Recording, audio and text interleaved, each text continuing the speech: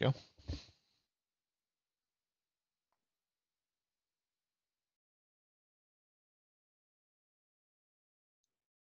Excellent. Well, welcome. We are pleased this morning to present on the Brace and Bolt programs. This is our new city introduction. So when we open registration, we are staying in zip codes that we started in, and we're bringing in new zip codes. And so we provide this webinar to introduce cities to the programs. And I'll start with some technical information about the California Earthquake Authority, and then I'll turn it over to my colleague. So I am Janelle Maffei. I am the Chief Mitigation Officer for the California Earthquake Authority, and I am a structural engineer. So happy to provide a little bit about the technical behind the program. First and foremost, we'd like to introduce you to the California Earthquake Authority. When we started the program in 2013, we found it was a little difficult for people to understand who is this group and what are they giving? They're giving money away, and so we really like our cities that are joining us to understand who we are, so that they can answer questions about the program. And so the California Earthquake Authorities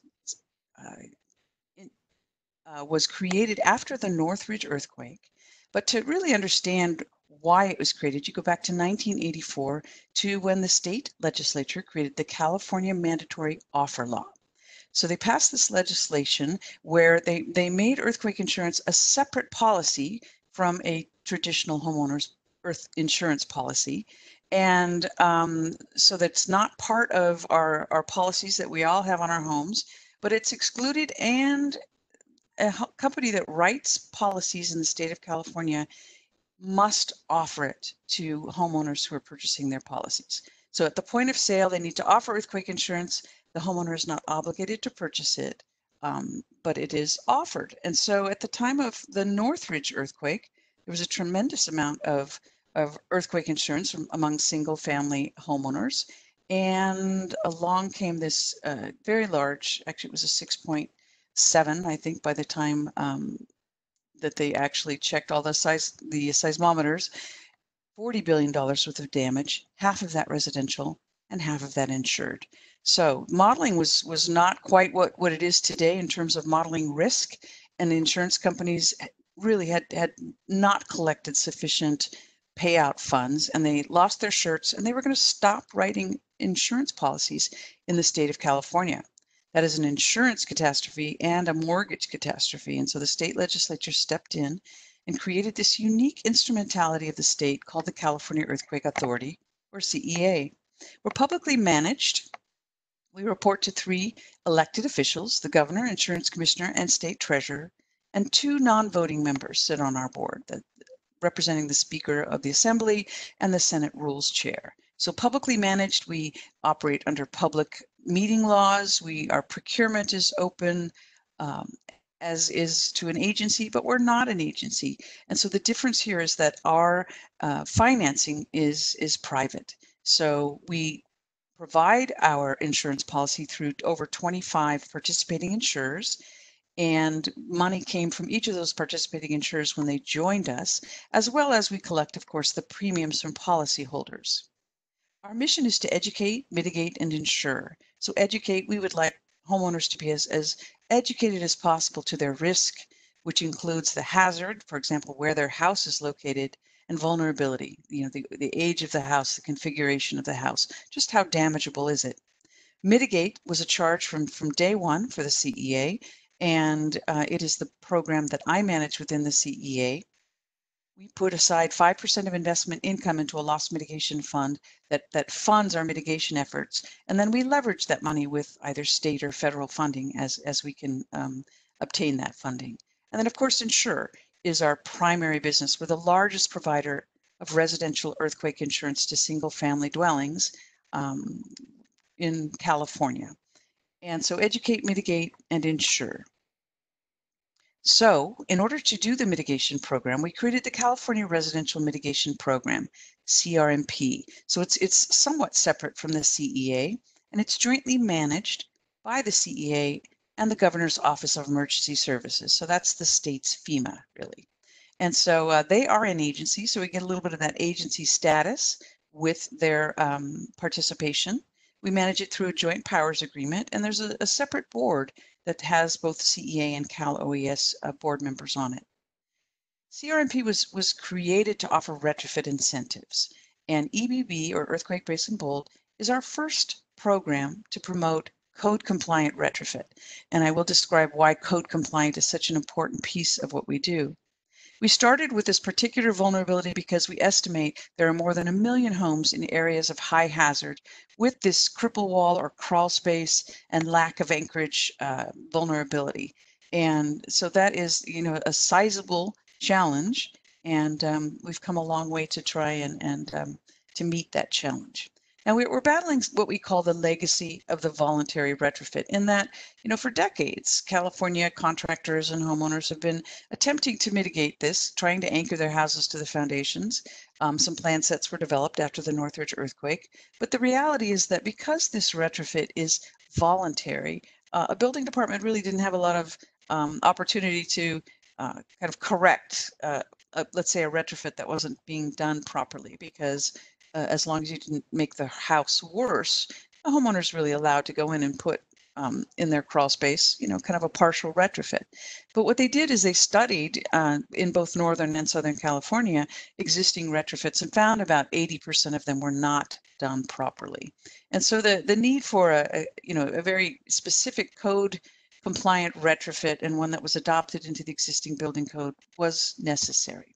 So the CEA was actually instrumental in having HCD upload and adopt this Chapter A3 into the California Existing Building Code in 2010. And this is what we require the retrofit to be in conformance with for EBB, for the brace and bolt programs. Now, it's a prescriptive provision, which means that it can be utilized by contractors and owner builders without a specific engineered design for the house. It's essentially pre-engineered. And it is just attacking one particular vulnerability. This is not making the house completely seismically code compliant, but rather we're making the crawl space code compliant with prescriptive provisions for just the sill plate anchorage and the strengthening of those cripple or crawl space walls. Now, there are 2 plan sets available in California, the LA Standard Plan Set and Plan Set A. LA Standard Plan Set is traditionally used in Southern California, Plan Set A in Northern California, and the authors of these 2 plan sets consider them to be in conformance with Chapter A3. And so we accept them as construction documents. And of course, they require you to create a house-specific plan and then cut the sections from the plan sets right on that individualized plan. And obviously, as construction documents, they would be submitted to the building department. The retrofit is really very basic. We're introducing new anchor bolts when you can get in there with a roto hammer from the top. And the idea is to put in blocking so that you have a nice flush surface at the bottom of that cripple wall in order to nail the plywood. So the anchor bolt is going in through that blocking down into the concrete. Or when there isn't enough room for you to come in from the top, for example, in this picture, we're showing a stem wall condition where the wood floor sits directly on the mud sill on the concrete foundation. These foundation plates, these are proprietary, can be screwed into the mud sill and then bolted into the concrete. So these foundation plates can also be made out of plate steel. The nice thing about the proprietary ones is they allow for the mud sill to be, no shimming is required. They can kind of tilt in there and grab that mud sill for the screws. Plywood sheathing then goes on, and this picture is showing those cripple wall or crawl space walls along the perimeter of the crawl space. You can also see the existing horizontal sheathing on the outside. So that's why we're putting the plywood in, is those elements that created the exterior finishes just don't have the stiffness or strength to keep that house on its foundation. So on the right, we see the plywood sheathing going from the bottom of the mud sill to the top of the 2 double top plates. What we're missing in that picture are the vent holes that are required, and the mesh that can go on the back of those vent holes. Now we are creating shear walls, so the plywood nailing is critical to the performance of these plywood shear walls. And so the training that we have on our website for contractors to be on our directory stresses that not to overdrive nails and to add nails when you've overdriven or misplaced a nail. No shiners, maintain that 3/8 inch minimum distance from the center of the nail to the edge of the sheathing. And of course, we have the size and spacing of the nailing in those plan sets and in Chapter A3.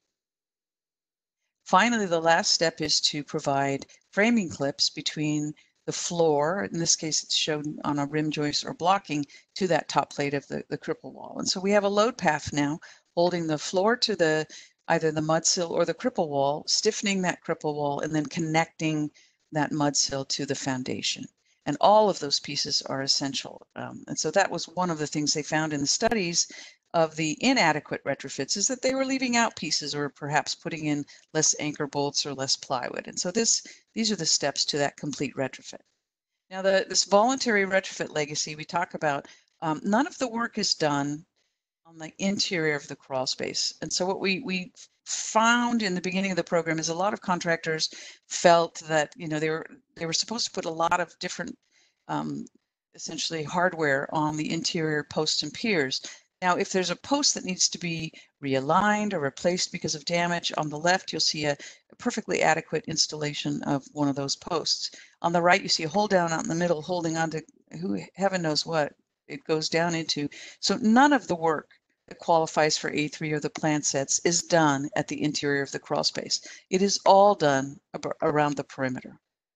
And so when we see work like this in the pictures, we're very quick to point out to the contractor or homeowner that we need to see the work that's around the perimeter and that there really is no work required in EBB or BB at the interior of a crawl space.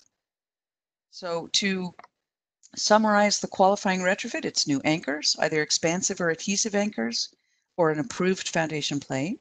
It is plywood or OSB sheathing on the interior. We'd like to stress interior. We've had very few applications on the exterior, and because of FEMA requirements for historical and energy, we really stress that it really should be done on the interior. You're not touching that the historic nature of the house, nor are you touching the kind of water or building envelope. So we do see not the majority, but it's the rare exception that we've seen this on the exterior. And then, as I said, those framing clips between the floor and cripple wall or mud sill. Now, an engineered retrofit is allowed by our program, as it is allowed by Chapter A3, and in fact, it's required for some certain conditions, which is when the cripple wall is greater than 4 feet tall, or when you have an unusual perimeter with perhaps a lot of openings. Then an engineered retrofit is both required and accepted by the Earthquake Brace and Bolt program. Engineered design, we will ask the engineer to send us a letter stating that the work is in accordance with A3. They are allowed by Chapter A3 to use 75% of code base shear. Now we do, it is our practice not to tell building officials or building departments how to do their job. We absolutely defer to the building department for technical interpretation of the code, but we do pass along best practices. And here's something that the authors of Chapter A3 were intending, and I would say all building departments that we're working with currently do this, which is when you have a house that has some slab on grade rooms, and what we find commonly is that the attached garage would have a slab on grade, or maybe a sunken living room or family room or an addition, that EBB and Chapter A3 are allowed within the crawl space or crawl spaces of the house. So when you have a house that has some slab on grade, some crawl space, the idea here is to go in and utilize this retrofit for the crawl space area. You're not touching any other space. And for example, you're not meeting the requirements of retrofitting a soft story with a large garage door opening. We're addressing just this one vulnerability. So Chapter A3 and the plan set allow for notches in the sheathing for anchor bolt inspection. So, you know, building departments that are going out and looking at under the houses as to do the due diligence on the permitting process can see those anchor bolts through the vent holes so that you don't have to make two inspections of a house. We're also passing along that the Structural Engineers Association of California's existing building committee did create and publish a commentary when Chapter A3 was adopted that recommends that anchor testing is not required. The anchor bolts are in shear, they're not in tension. Now, if you have an engineered design that has hold downs, then those would require the pull testing that's required of any adhesive anchor that's going into existing concrete. But the shear anchor bolts are really not required to be tested, and we currently do not have any building departments that are requiring testing.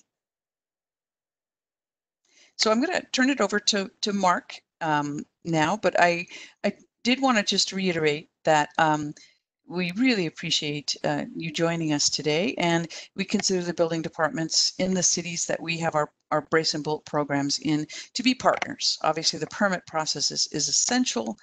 We do have a special inspection where we send people out to look throughout the state at a small percentage of our work. We're distressed when we hear that an inspector came out, didn't climb under the house, or there was no inspection process. So Mark will reiterate this, that we really do look hard at that, and we send Twining out to see if the work's been done appropriately. We will remove contractors from the list if we find that they're not doing the work properly. And we do reserve the right to remove the program from a city if we feel that there are no inspections going on. So we look forward to working with you, and I'll now turn it over to our customer service manager, Mark Grissom, who will tell you about the program and how we interface with the building department. Thank you. Janelle, as she mentioned, my name is Mark Grissom. I'm the customer service manager for Earthquake Brace and Bolt and CEA Brace and Bolt. Both programs here, as far as the building department is concerned, are virtually identical. Really, what we require from the building department for both programs is the same. It's just how homeowners or contractors deal with it on their end can vary for each one of those programs. I'm going to go over both of them for you here. Either one or both could be in your city. It could be either one. Earthquake Brace and Bolt might be there, but not CEA Brace and Bolt, or vice versa, or you could have both. This is just to give you an idea of the comparison of the two programs. Previously, CEA Brace and Bolt used to be the homes allowed in were pre-1940, and we've expanded the program now, so it's pre-1980, same as Earthquake Brace and Bolt. They're both raised foundation and wood-framed houses. The eligibility for homeowners is a little different for the programs. For CEA Brace and Bolt, you have to be a policyholder, CEA policyholder, and you had to have had a premium increase in 2019 of 20% or more, and that group of people was invited in to the CEA Brace and Bolt program. For Earthquake Brace and Bolt, we have select zip codes that we have chosen throughout the state. We started with 4 in the pilot program in 2013, and now we've expanded to over 350 for the 2020 program.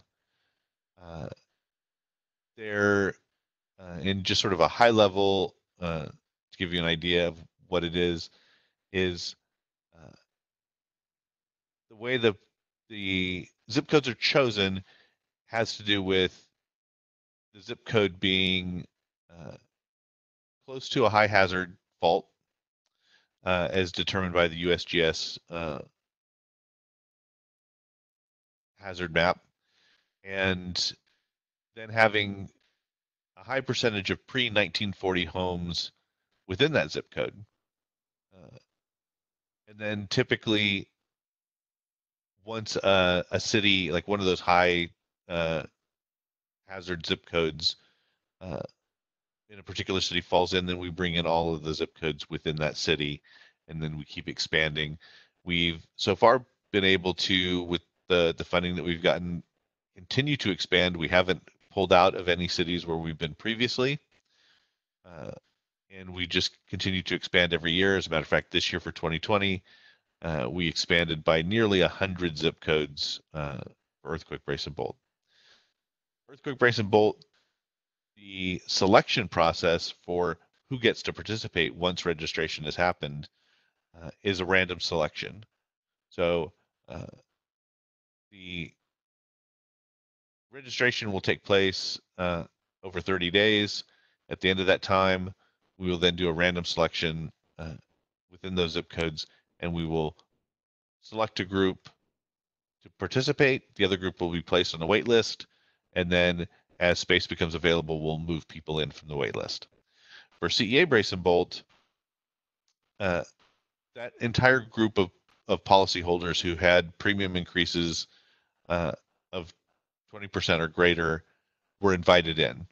So really all that's needed from them is to go to the CEA Brace and Bolt website, uh, put in some information about their their home, um, the address, etc., uh, and then create their dashboard. Once they've done that, they're accepted in, and they can sort of begin the process. There's no random selection for them.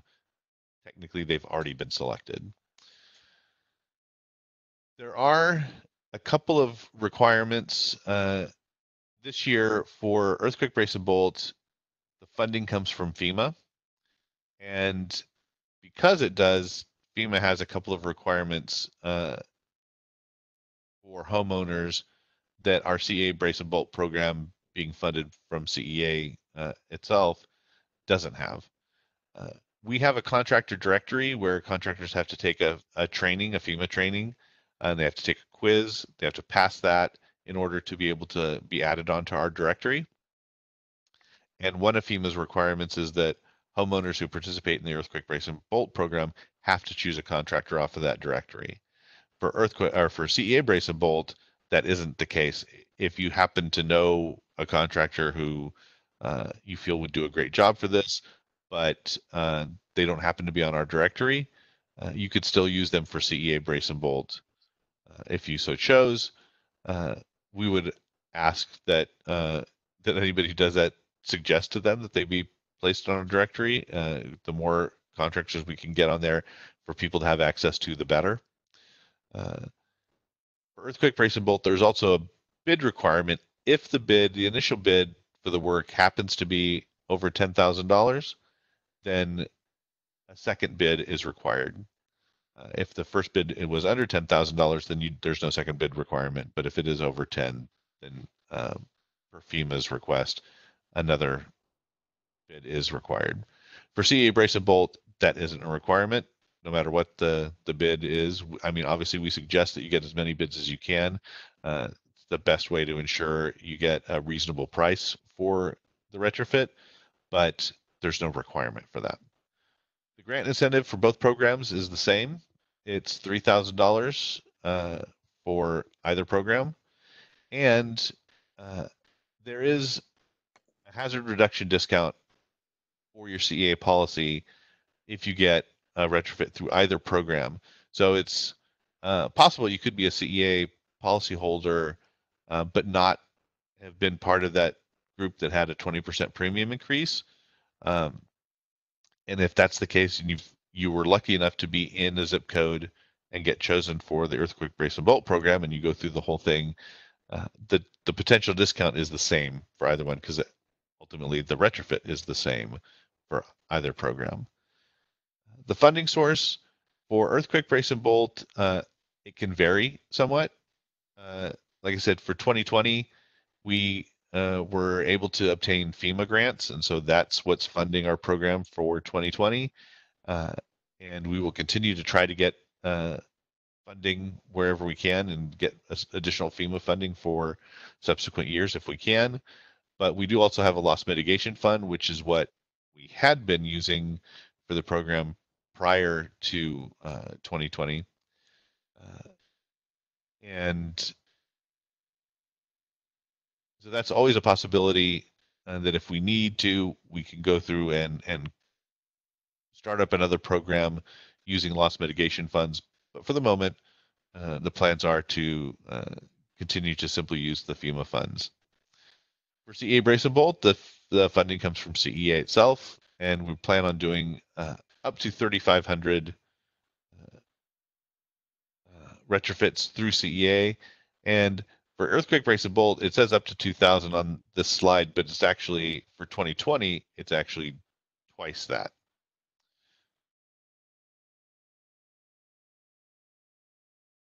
If I can find my cursor here. There we go. These photos are just to give you an example. This is from Napa from the 2016 earthquake.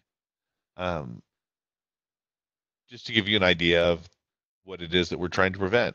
This house had cripple walls. You can see not particularly tall cripple walls, and it toppled off of its foundation and was not livable for a fair amount of time. I believe this is one of the ones that was not. They were not able to get back into their home for a couple of years. You can see that it's pulled away from the steps there to get out of the house on the top right. So I mean, with this kind of movement, this kind of damage, it's very dangerous just even getting in and out of the house. But there's also the potential for it to have broken gas lines, water lines, which create significant dangers of their own. But then on top of that, you have the problem of how do you put your life back together? How do you start planning what your next steps are when your very next step has to be, well, how do I get a roof over my head? Because I can't, we're not going to be able to stay here. The more people we can keep in their homes and have the ability to sort of start putting the pieces back together in their own home rather than first having to find someplace to stay and then figure out what they're going to do with their homes, the better communities will be able to get back up on their feet much, much quicker if they're able, people are able to stay in their homes and then start putting pieces back together there. This is just to give you an idea of what we've experienced with the retrofit program, Northern California versus Southern California. This includes the pilot program in 2013, and then all the way up through last year, through December 31st of last year. You can see significantly more retrofits done in Southern California than Northern California, and if you go down and look at the average cost, you can have a pretty good idea as to why. The difference in cost typically is mostly labor. There is some difference in materials we found, but the more significant difference tends to be in labor. The average cost factors in, when you look at the minimum and maximum costs at the very bottom, you can see those maximum costs are like 75,000 and 54,000. Those are big foundation replacement engineered type retrofits that skew the average quite a bit. So that's why I really like to look at the median cost, because that gives you the center point. 50% of the retrofits in Northern California are above that $6,954 mark, and half of them are below it. Whereas in Southern California, it's a $4,000 mark, which is the midway point. So half or more than that, half or less.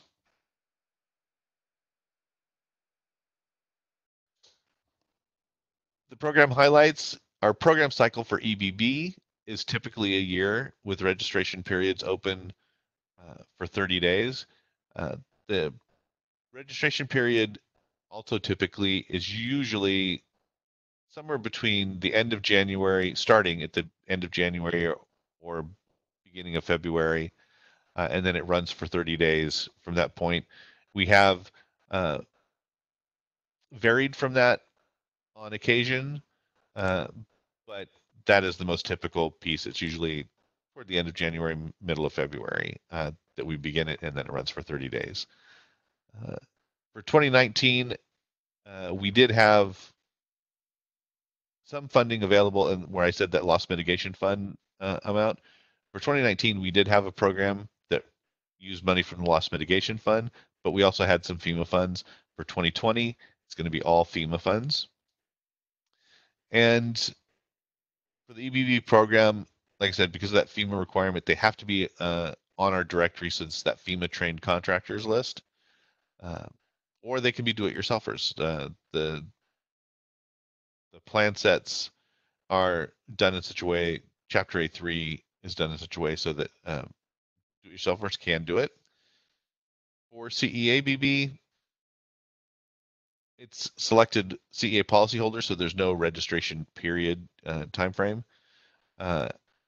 And the program cycle isn't the same. It can run for more than 1 year, really, until we get up to that, till we meet our goal of the number of retrofits that we have money available for at that point, and then that program would close down, and we could conceivably open another one. Funding again is CEA only, and then a licensed general building contractor or a do-it-yourselfer can do it here. Like I said, they don't have to be on the directory, but that resource is available for them if they want. Homeowners, this is one of the issues with the program, is that homeowners can't obtain a permit before they're accepted in the program. In this case, registration isn't acceptance. Registration is simply they're registered for the program, but we have to actually accept them into the program for them to start and to get the permit. It's the same thing. They can't start work, can't get the permit, do any of that stuff until they're accepted. Then once they are, they can move forward and start doing that. And again, both programs provide up to $3,000 for a code compliant retrofit. This is the contractor directory that I was talking about. Homeowners can go in, they can put in the zip code and then give us a radius of where they want to search. And it will bring up search results for them to be able to choose from if they don't have an idea of where to go to look for a contractor.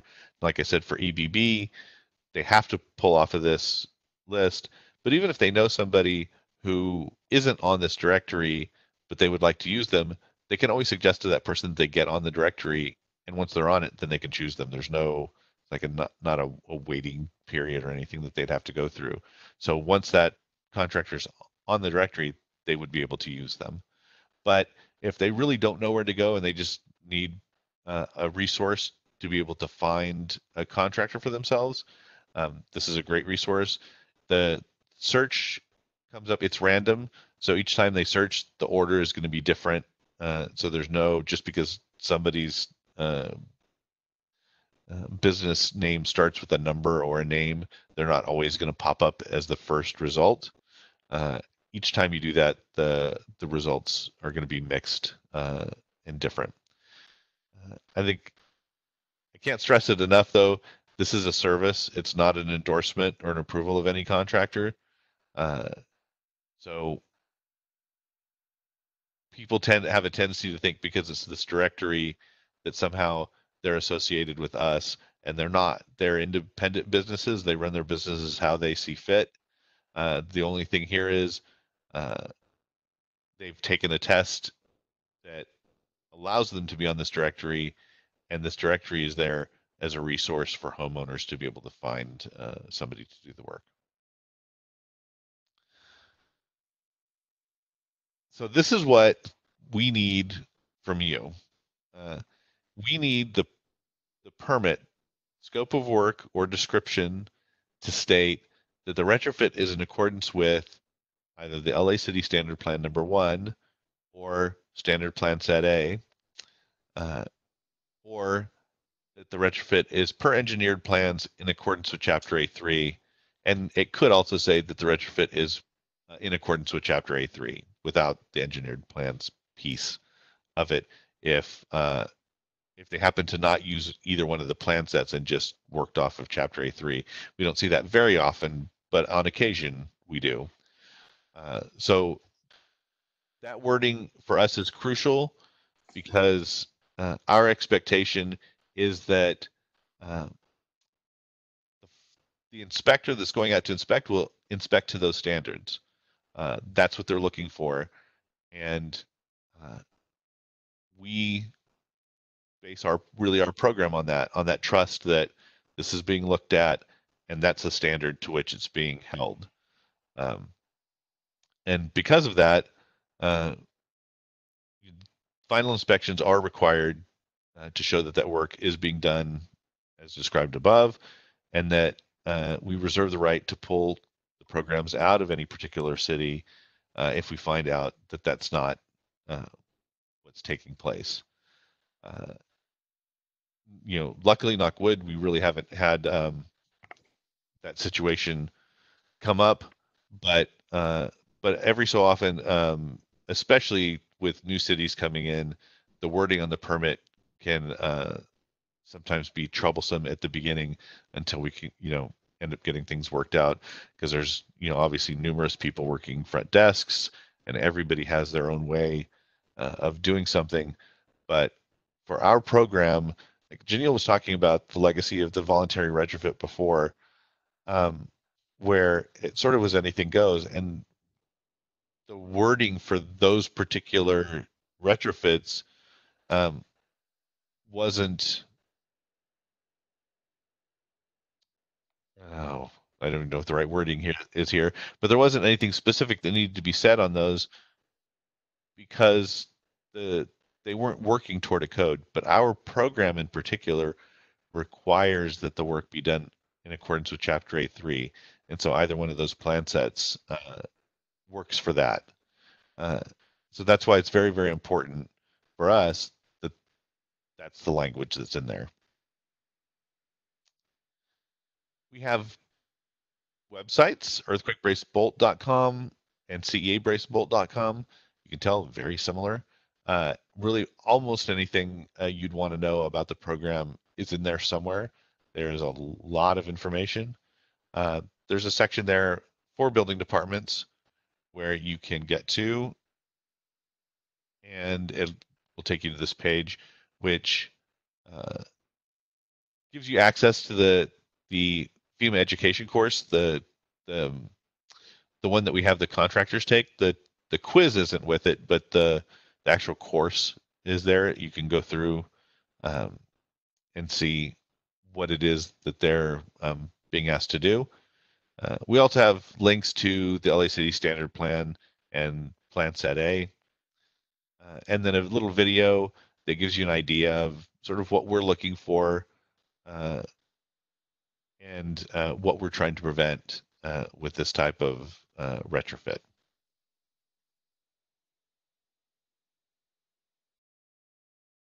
As I just mentioned, ceabracebolt.com, no plus in between the brace and the bolt. Also, earthquakebracebolt.com. You get almost any information you want. We also have ebbtools.com, where contractors generally will get postcards where it can be customized with their logo and return address. But this PowerPoint will be available there. You can also get flyers for your counters that are available there, sample press releases, and social media suggested posts can be obtained from there. It's all for free. And yeah, you just need to go to ebbtools.com and you can get any of those if you need them. Well, this is the end here. We have contact information if you need to get in touch with us.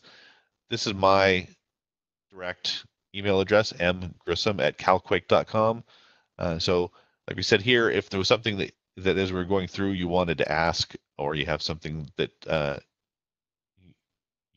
that comes up later on that you want to ask about, you can get in touch with me at that email address. But if you should lose my email address, if you can just remember the info at and then ceabracebolt.com or earthquakebracebolt.com. We're really a very small group here, so you can email to them. Anybody here should be able to answer almost any question that you have, but you can always just get it to me by putting attention mark, and they'll make sure that I get it. Uh, and I think that is it. There was something else that I was going to go over, but since I can't remember it, I'm just going to say we're done for this particular one. Janelle, was there anything else that you wanted to say? Yeah, well, in addition to saying thank you very much, I wanted to just kind of reiterate one thing about the language on the code and why that's so important is when we go after funding, one of the things we hear from particularly from government entities is how big is the problem? And if you were to go back and have access to all the data at every building department in the state, it would be difficult to assess who has really had their house retrofitted properly because the language has had so much variance. And so that's why we really, really push for the language to be in accordance with, and then have one of those documents or Chapter A3, is that in the future we'd like homeowners to be able to use their building departments as a reference to check their house, check a house they're interested in buying, to see if the house was properly retrofitted, so that they can check that off of their list. So once again, we really appreciate your participation, and if you have any questions, we are here for you and here for your staff. Thank you so much. Oh, and you know what? I did remember what it was that I wanted to say, because it was just really to reiterate something you had said earlier about uh, the building department being um, really our partner, and how we don't really tell them how to deal with or do anything in particular with the how they interpret the the plan sets or Chapter A3. We leave it up to them to be able to do that. So when we get any technical questions from homeowners or contractors about how we interpret the plan set or how we interpret something from Chapter A3, we will always be returning them back to the building department. All right, that's it. Thank you for attending, and I will stop our recording right now. Thank you.